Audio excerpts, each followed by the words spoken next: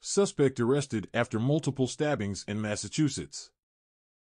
A suspect, Jared Ravizza, was arrested after 6 people were stabbed in 2 separate attacks in Massachusetts.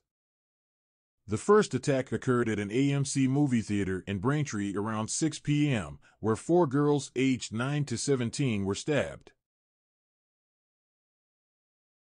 The suspect suddenly attacked them without warning and then fled in a black SUV.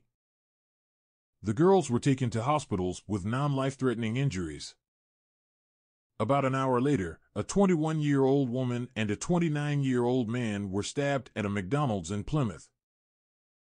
Ravizza allegedly drove up to the McDonald's in a black Porsche Macan SUV and stabbed the male victim through the drive-thru window before entering the restaurant to stab the female victim. Both victims were also taken to hospitals with non-life-threatening injuries. Ravizza was arrested 15 minutes after fleeing the McDonald's scene. Police connected him to both incidents, noting